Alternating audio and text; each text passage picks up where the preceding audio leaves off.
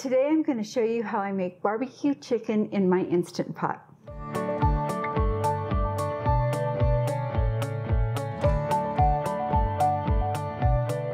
Hi, I'm Aaliyah Millam, the founder of the food blog Premeditated Leftovers and the author of the cookbook Prep Ahead Meals from Scratch.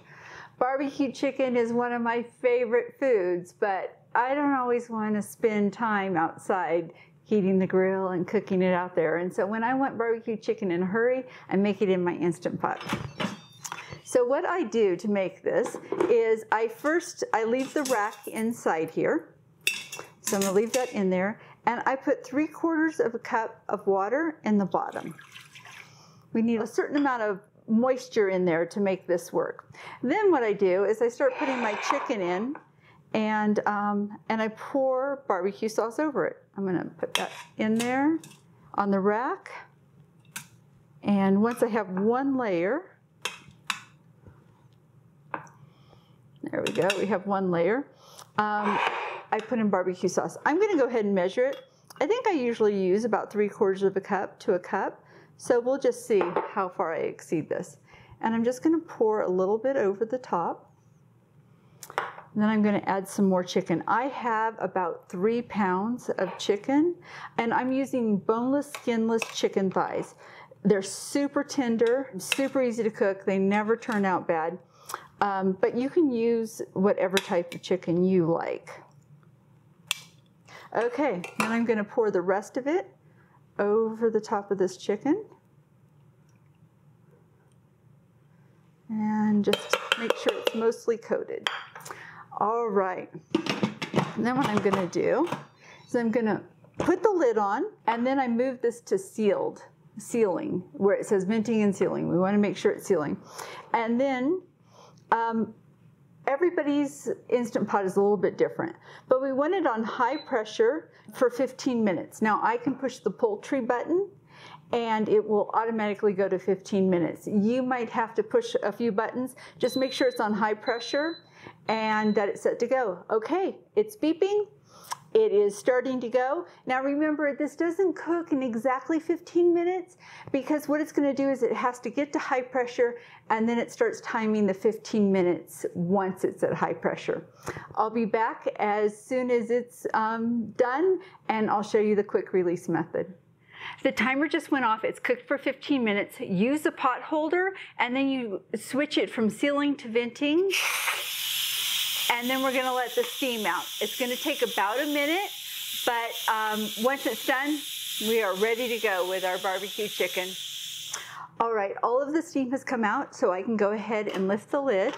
Now there is gonna be hot steam in the lid, so I just put that to the side. And I am careful to use my pot holder while I'm doing it so I don't get burned.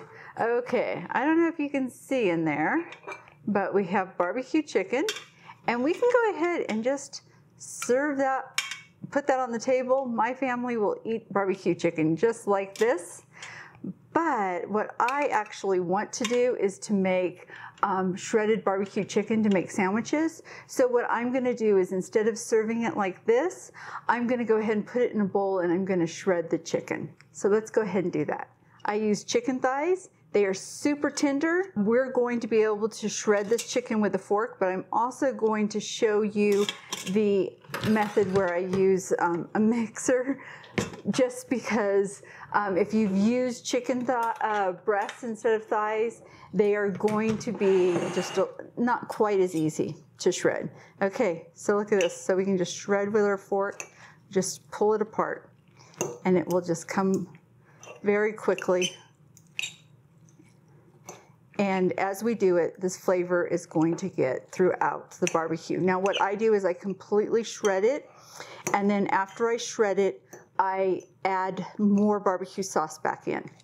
Now I don't shred it inside the Instant Pot with all the juices that are in there, because remember we diluted it with 3/4 a cup of water, so we don't want to go ahead and mix water or the fat that was released from the chicken back into the chicken.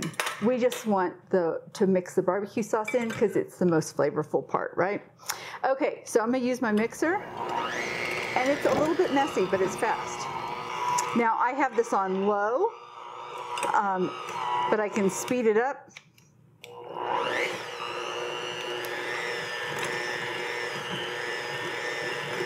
And it will really quickly shred that chicken. Okay, so as you can see, this is pretty much shredded. What I'm gonna do though is I'm gonna add some barbecue sauce.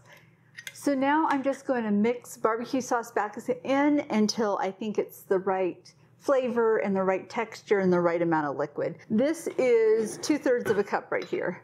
So I'm gonna fill that up and I'm gonna put that in. Originally I had about 3 cups of chicken. I'm gonna go ahead and just live on the wild side and put it all in.